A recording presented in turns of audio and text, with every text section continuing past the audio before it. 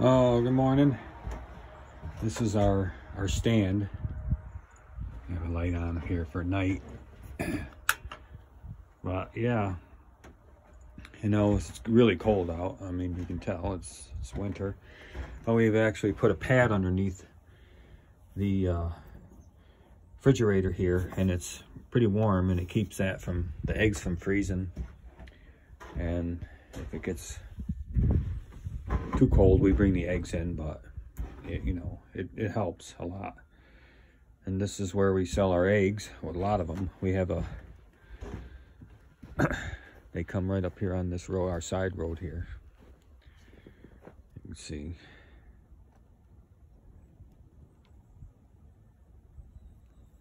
So that's what it looks like. It's pretty cold out. I'm dressed up. I haven't got my jacket on yet, but I'm getting there. Just part of the farm. Now I gotta go do chores.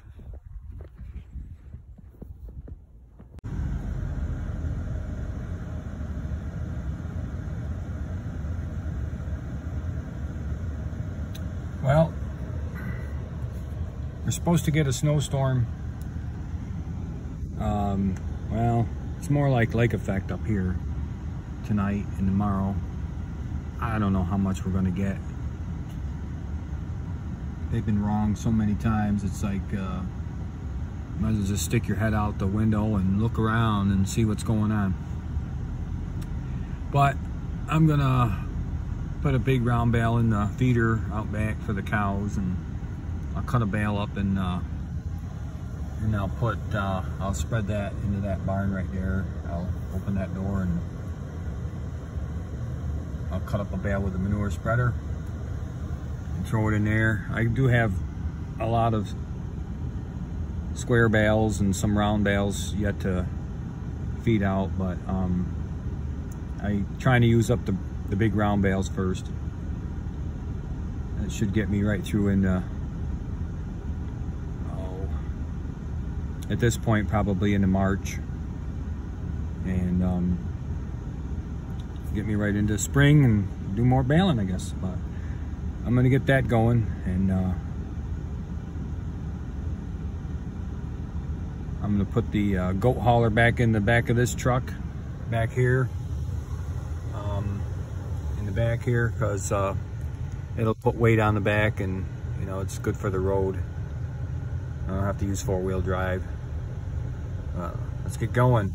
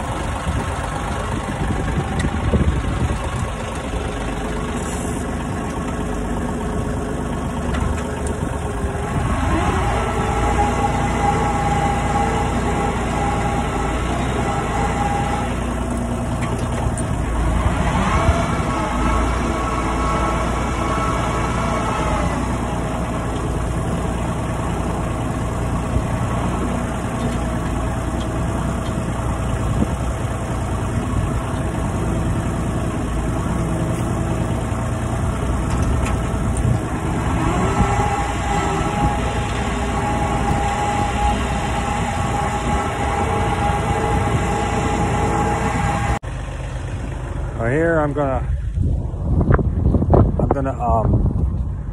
put a big round bale up in this spreader here.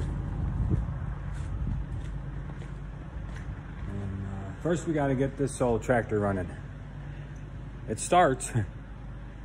Even in the dead of cold, it'll It has glow plugs in it, and but it starts. Well, now it's gonna smoke. I mean, if it was rebuilt and everything, but this tractor is between 50 and 55, 56 years old. I could look it up and again in the, if I got the serial number. But when she's running, she runs just like a top. So it's just when it's cold and you first start it, you know, there's a couple cylinders or one cylinder that just won't fire until it warms up. But here we go.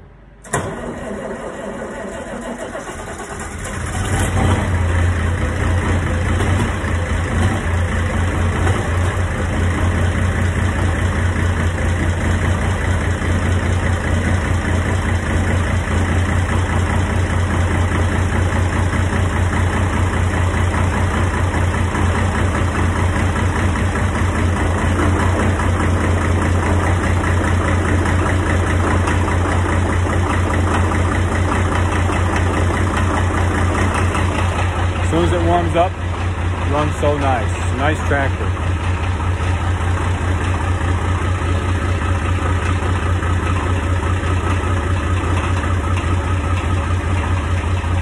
But it'll smoke a little bit when it first starts, especially in the cold.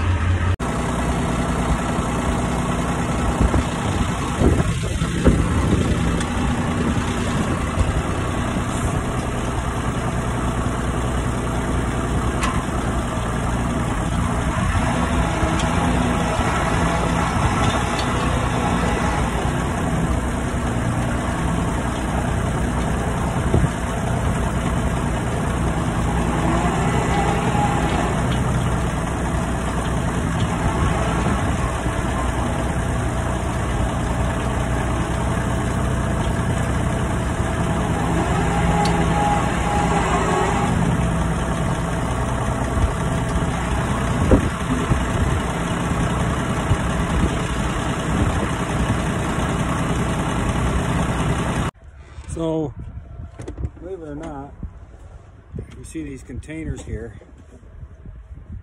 I have two of them here. Let's see if I can get you out of here. I'm actually using the cup holder, that cup holder right there to film. There's two containers. Actually, one's taller than the other now that I notice. Now that I'm looking, no, it's not. It's just up on a brick there. But I want to move these two. And I want to build a barn in between them. I know it sounds strange, but you look online, you look at people building barns with containers and it'll show you how they're doing it. I want to take this one and that one and put them over on the other side of this building here and make my chicken barn. So it'll be 40 feet long because these containers are 40 feet. And on either side of the barn will be storage because they're storage containers. But my plan is to put the poles up on either side of the building, or these containers, on here and then on, of course, on the other side there, and have it about 40 feet apart. And it'll be a 40 by 40 barn inside between these two containers.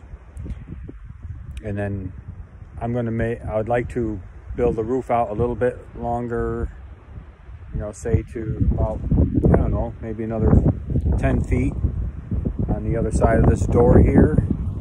That way the containers will be enclosed inside and they'll be storage for, you can see the corn in here. And I can store corn in there or whatever I want on each side of the barn. And these two containers will be the structural point for the roof to sit on. And I think it'll work pretty nice. So I fed corn and it's time to use my handy dandy chainsaw, cut that bale open. just home light 18-inch bar. You can see it right there. Cut the bale right open, and it's a little windy, so I'm hoping I can do it, because when it spreads the hay it throws it, but it's wind is going from west to east, so hopefully it'll blow it right into the barn, because that way is east. But it works really nice. I know for the bigger farms, they would want to be cutting the bale open with a chainsaw and that kind of stuff. But for me, you know, even I'm feeding 40 goats and 10 cows and all these chickens. Chickens don't use much hay, but I do use hay with them. And well, let's get this cut open and see what I can get done.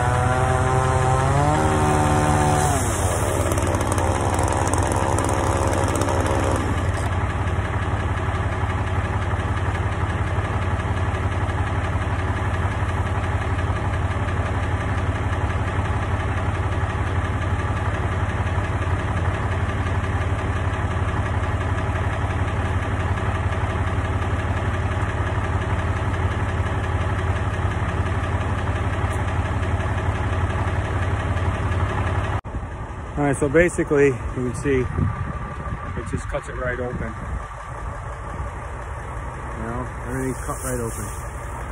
And then beater bar just rips it apart from there. Works real good. The bale should have been up a little bit further, but it'll work. Just giving you a view of that, what it looks like. Well, it took all of 30 seconds to cut it open. Not bad.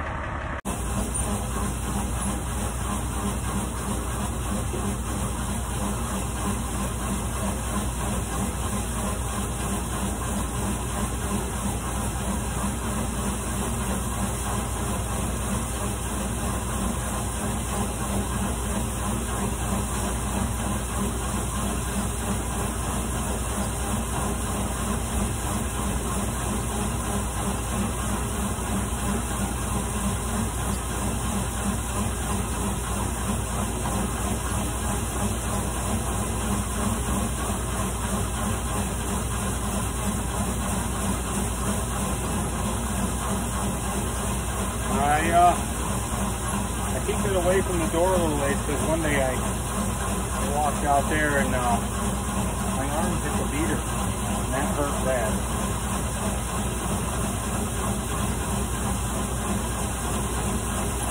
Yeah, you gotta be careful.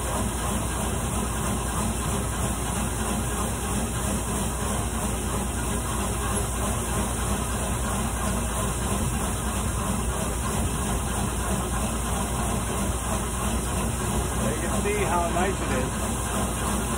Real nice hay.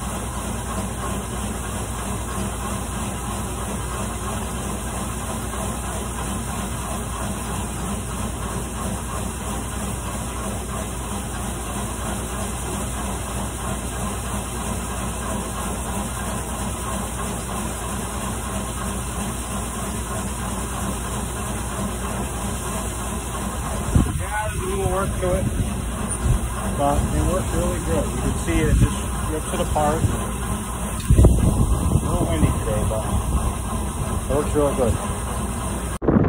Alright then, so I did a bunch of things with the farm. I put my grader blade back on just in case we get snow again. That's what they say we're gonna get. And that's my goat carrier right there. Has doors on either end, so you can open it and just keep the tailgate open. But I'm not going to get any goats. I'm just putting it in there for the weight, in case we get snow again. I don't have to put it in four-wheel drive. It just, that thing is at least 300 and something pounds. So I'm done doing all that. I'll go home for a little bit and then basically come back and do chores for tonight. Get done.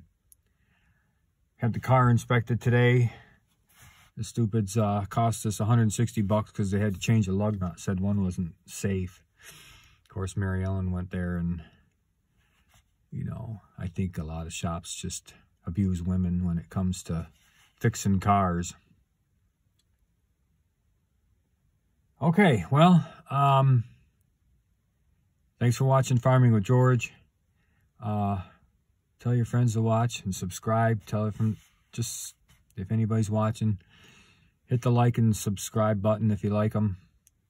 Sure help me out. I mean, I know everybody's screaming, hey, well, whatever, whoever's doing YouTube or whoever, wherever, I want you to like and subscribe.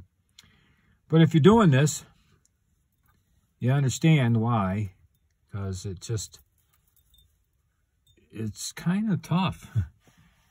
You know, it's not just, you know, hey, grab a camera and here we go. You know, like you see a lot of people just grabbing their camera when something's going on and they throw it up on YouTube and it gets, you know, viewed, a lot of views or what have you. But doing a actual thing where you're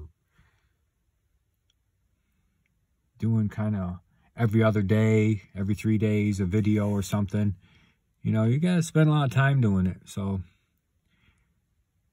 I'd appreciate it if you subscribe. Thank you. See ya.